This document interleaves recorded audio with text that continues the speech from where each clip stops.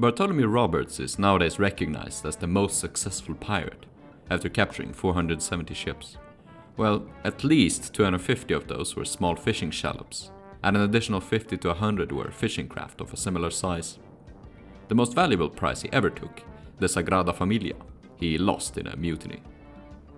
I don't think Roberts should be recognized for a metric as boring as how successful he was, rather what an eccentric and comedic character he was. He was incredibly petty, vengeful and hypocritical. He was dictatorial and violent, daring any opposition to challenge him to a duel. Then he got his ass kicked by a wounded, unarmed man. However, he seems to have maintained some sort of eccentric charisma, and was likewise quite literate, possibly even a poet. Like any true picaroon, he was naturally a huge narcissist. He changed his name from John to Bartholomew to appear more distinct. It is believed he designed as many as 7 pirate flags. However, he was never very creative with naming his ships. When discussing Robert's ship, a lot of you probably think of his ship seen in Assassin's Creed 4, a massive 3-decker with black sails, bristling with heavy cannons, the Royal Fortune. The problem is that Roberts captained 5 different ships named the Royal Fortune. Either Roberts really liked that name, or he was deliberately looking to confuse contemporary writers and future historians. To clear away this confusion, we won't be looking at just one ship in this video, but all of the ships personally captained by Roberts. The first ship that Roberts commanded was the Royal Rover. He was elected her captain after the death of his previous captain and mentor, Howell Davis. The Royal Rover wasn't always a pirate ship, and has a rather deep history. She was originally a British naval ship captured in 1730 by Flemish corsairs in Spanish service. These corsairs operated out of the city of Ostend, located right in the bottleneck of the English Channel, through which several valuable trade routes flowed. This made it a favorite port for the Flemish privateers, who were reasonably called Ostenders. At sea they flew the Red Cross of Burgundy on a white field. They had a notorious fighting reputation, and pirates would often avoid them. Having been captured from the British, the ship was renamed Marquis del Campo, and kitted out with 30 guns. When the war ended, she was converted into a merchant ship and travelled to Africa. Howell Davis found her anchored off Cape 3 Points, and wanting to impress his crew, he decided to engage. The battle lasted from noon until next morning, in which dozens of pirates and Ostenders died. Both ships were terribly damaged, but Howell claimed victory. He had the Marquis repaired, mounted with 32 cannon and 27 swivels, and renamed the Royal Rover. Davis was a master of trickery and subterfuge. Though he now commanded a heavily armed ship, he preferred to scare his enemies into submission. One of his favorite tactics was vaporing. When sailing into a port or closing in on a ship, the rover would hoist her black colors. The crew would get drunk, start dancing and wave cutlashes. Fiddles played, drums beat and trumpets blared, and the men fired continuous fusillades and cannon barrages. Pirate crews were huge, and this noise would have been sudden, overwhelming and terrifying. It was able to make entire fleets of anchored merchants surrender. Roberts would later adapt this tactic as his favorite. After Davis died, Roberts was elected captain of the Royal Rover. With her he bombarded the town of Principe and sailed next to Brazil, where he captured the Vice Admiral right from under a merchant fleet of 48 ships. This Vice Admiral, the Sagrada Familia, was the richest prize of his career. However, Roberts' arrogance eventually got the best of him. Having captured a sloop, he brazenly decided to use it to pursue a brigantine, leaving the Royal Rover in the hands of his quartermaster. He had also forgot to bring provisions aboard the sloop. Anyway, the crew aboard the Royal Rover had enough of Roberts kinda being a dick, and decided to desert him. They sailed next to St. Thomas, where the Royal Rover was captured. The crew were taken to Basseterre and hanged, whilst the Royal Rover was burned. Having lost the Royal Rover, Roberts made the sloop his flagship, optimistically naming her the Fortune. Originally she was a merchant sloop from Rhode Island, called Princess. Though the Fortune was kinda unremarkable, her name was certainly befitting, as it catapulted Roberts into his glorious career. However, it was a rocky start. Twice he had to narrowly dodge pirate hunters. In one engagement he was only able to escape after dumping all the guns and heavy cargo overboard. Next he sailed to Newfoundland, where he was able to rearm the Fortune with 12 cannons stolen from merchant ships. He also bought cannons from the fishing port of Trepassey, which he occupied for several days. After capturing the first ship that would become the Royal Fortune, the Old Fortune was delegated to a consort ship. Roberts used her to pursue faster vessels, and to start engagement. She almost went under during Roberts' attack on Basseterre, when the fort cannons tore her to shreds. Roberts kept her for a few more months, until finally burning her at Bahia de Samana, having then acquired a superior consort. At Trepassey Harbour, Roberts captured 250 fishing shallops and 22 ships. To prevent her escaping, he had everyone disabled, except for a merchantman from Bristol, commanded by Captain Copplestone.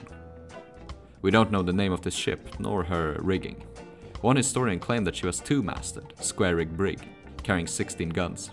Charles Johnson claimed that she was a galley, meaning a full-rigged ship propelled by oars. Brigs performed very well with oars, so it's likely that Johnson just meant a brig with oars. Whilst Roberts' crew went ashore to party, he himself stayed aboard to oversee the refitting. He mounted her with 18 cannons, and likely made her lighter and more seaworthy for his nefarious purposes. Local carpenters were forced to help in the looting and repairs, though they were paid for their services. Though Roberts made the galley his flagship, we don't actually know for certain if he named her the Royal Fortune. Charles Johnson said that she wasn't, but some modern historians disagree. In the end, it doesn't really matter, because Roberts abandoned the galley shortly thereafter. Around 3 weeks after leaving Trepassey, Roberts came upon a French flotilla of 6 sail near Louisbourg, capturing all of them. The finest of the French vessels was a full-rigged ship of 220 tons, which Roberts kitted out with 32 cannons, making her equivalent to a 6th-rate Navy frigate. He made her his new flagship and had her renamed Good Fortune. With his new powerful flagship, Roberts wrought havoc across Nova Scotia, capturing and destroying fishing and merchant ships alike. When autumn came knocking, he sailed south to the Caribbean. A few weeks later, when careening her at St. Kitts, he decided to rename her the Royal Fortune. He attacked the port of Basseterre and seized ship after ship. In spite of recent repairs, the Royal Fortune had begun leaking. At Tortola in the Virgin Islands, Roberts seized a 22-gun brig and made her his new and 3rd Royal Fortune. He kitted her out with 32 cannons, and within a 3-day period managed to capture 14 French and English ships. His greatest prize was a Dutch interloper anchored at St. Lucia. Dutch interlopers were forbidden to trade with the British under Navigation Acts, but were known to carry large amounts of coin. Caribbean colonists would often trade slaves with them. The interloper itself carried only 30 guns and 90 men, and though they were surrounded by 350 pirates and 3 ships, they kept up fighting for 4 hours. After sustaining heavy losses, the pirates boarded the interloper and spared not a single soul. The Dutch ship was one of Roberts' bloodiest but most valuable prizes. Having been repaired and refitted, she was kitted out with 51 cannon. She would become the most powerful ship of his career. A Danish prisoner described her crew and armament as follows. Roberts' ship is manned with about 180 white men and about 48 French Creole Negroes, and has mounted 12 8-pounders, 4 12-pounders, 12 6-pounders, 6 8-pounders, and 8 4-pounders. And in her main and foremast has 7 guns, 2 and 3-pounders, and 2 swivel guns upon her mizzen. 4 months later, Roberts returned to St. Lucia, finding there anchored another large interloper, with 75 men and 22 guns. Roberts attacked, and though heavily outgunned, the battle lasted many hours. The Dutchmen put out fenders and booms to prevent boarding. The pirates kept up suppressive fire with muskets and swivel guns, allowing a boarding party led by Thomas Anstis to take the vessel and massacre the crew. Roberts sailed next to Martinique, eager to exact vengeance on that island, which he hated very personally and dearly. He used the Dutch interloper as a decoy, making the local traders think he was there to sell slaves. All of them were made prizes, the captains and crew imprisoned, tortured and murdered.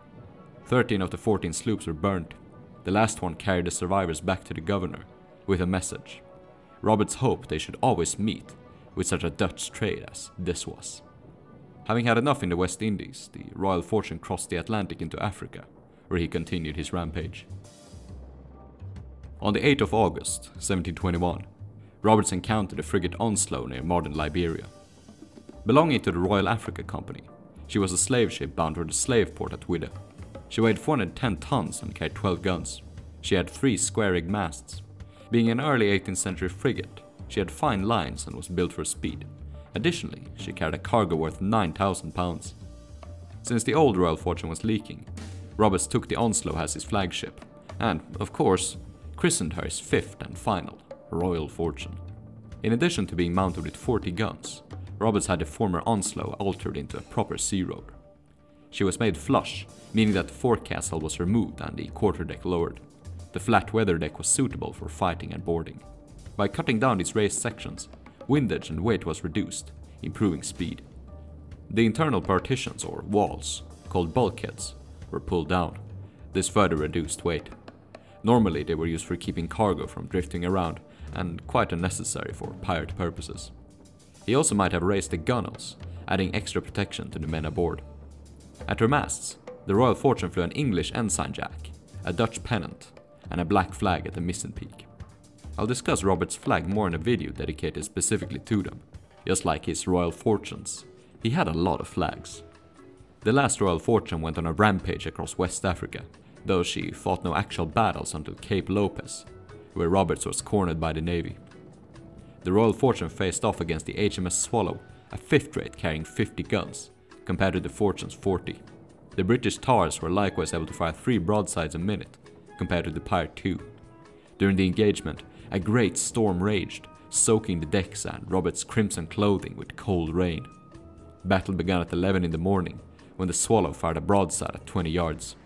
Roberts had planned to glide past and escape, but the Fortune's mizzen topmast collapsed and interfered with the mainsail, hindering her severely. As the helmsman panicked, Roberts was shot in the throat by a swivel gun and dropped dead. After a disaster 3 hours later, the Royal Fortune surrendered. As a prize ship, the Royal Fortune was taken back across the Atlantic, where she was anchored at Port Royal, Jamaica. A massive hurricane struck the island on the 28th of August, 1722. Only 6 ships survived, whereas 50 other boats sank, including the Royal Fortune and her consort, Little Ranger. Her wreck has not been discovered or identified to this day. Huge thanks to my generous supporters over on Patreon. Cole Freer, Max Dweck, Michael Jantz, Rachel, Blunderbomb, and Lockar. If you want to support me monetarily, please check out the links to PayPal and Patreon in the description below.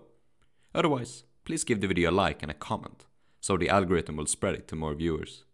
Or why don't you share the video with a friend? Cheers!